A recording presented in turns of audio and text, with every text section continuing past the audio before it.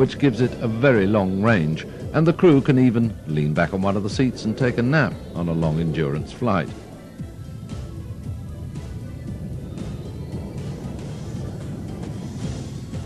The Su-32FN, confusing, isn't it? The Su-32FN is an updated version of the 27IB, with a beefed-up main gear having 2 wheels per side and a double nose wheel. When it arrived at the Paris Air Show in 1995, it had flown non-stop from Moscow with no in-flight refueling at all.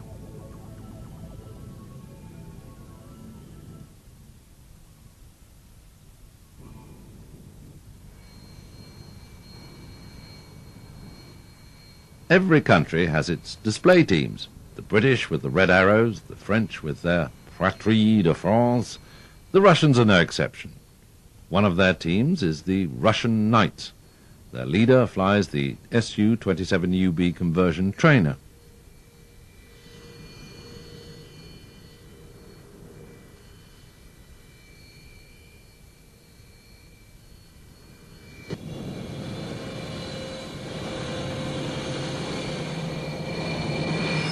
The rest of the team fly a mixture of single-seaters and two-seaters. Their show is not as flamboyant as the Reds, but it doesn't need to be, as it's still unique.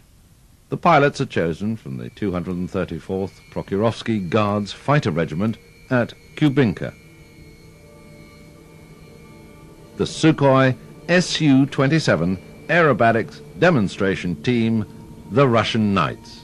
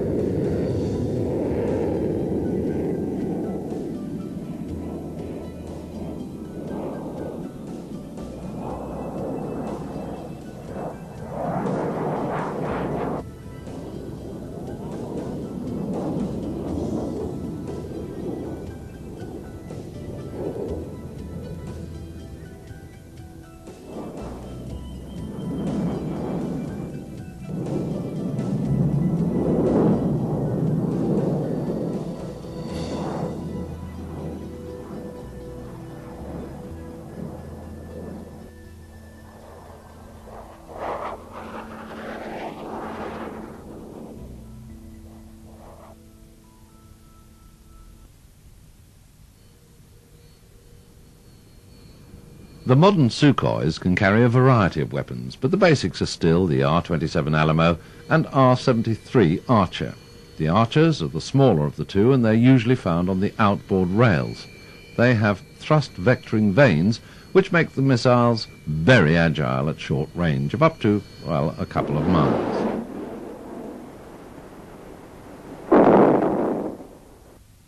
The R-27 Alamos are generally stored on the inboard rails.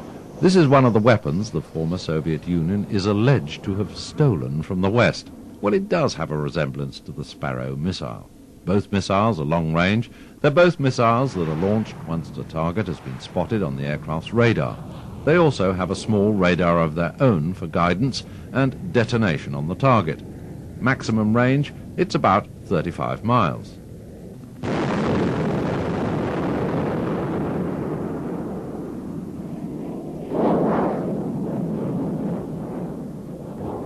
Apart from the Alamo and the Archer, the Sukhois use the long-range AAML and very long-range anti-AWACS weapon.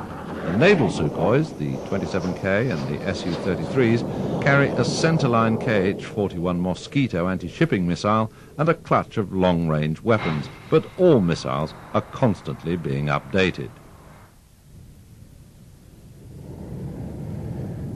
As Sukhoi progress by bettering a basically superb machine, what are they up against in the 21st century?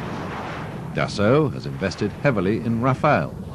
June the 8th, 1995, the Dassault 1 single-seater shot down a Mica missile guided by a new radar developed by Dassault.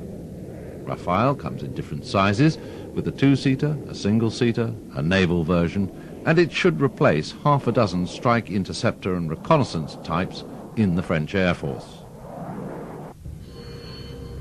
Lockheed Boeing won a contract to produce the replacement for the F-15 Eagle, the F-22.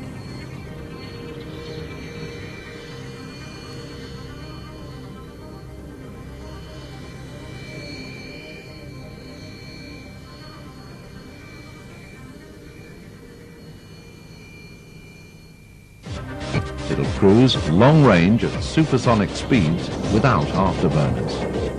And it uses stealth technology to beat advanced radar defense systems. The contract was won after a contest with McDonnell Douglas.